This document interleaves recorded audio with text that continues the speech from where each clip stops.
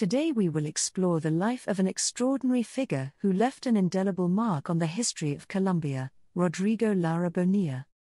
Rodrigo Lara Bonilla was a Colombian lawyer and politician. His career was marked by an extraordinary commitment in the fight against drug trafficking and corruption, making him a key figure in the history of his country. Lara Bonilla began his career as a lawyer, but his passion for justice soon led him to politics. He joined the Colombian government in the 1980s, holding crucial positions that would give him the opportunity to combat the growing threats of drug trafficking. Lara Bonilla's time in government was marked by an all-out struggle against Colombia's powerful drug cartels. He was the main architect of the legalization of extradition, making it possible to send drug trafficking criminals to the United States to face international justice.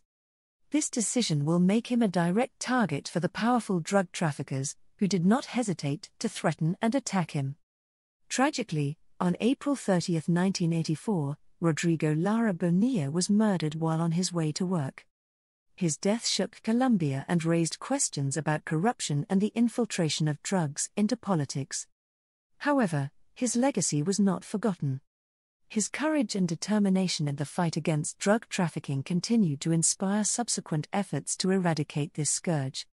Today we explored the life of Rodrigo Lara Bonilla, a Colombian hero who sacrificed his life for justice and the fight against drug trafficking. If you liked the video, leave a like, share and comment your opinion on this extraordinary figure. Thanks for being with me.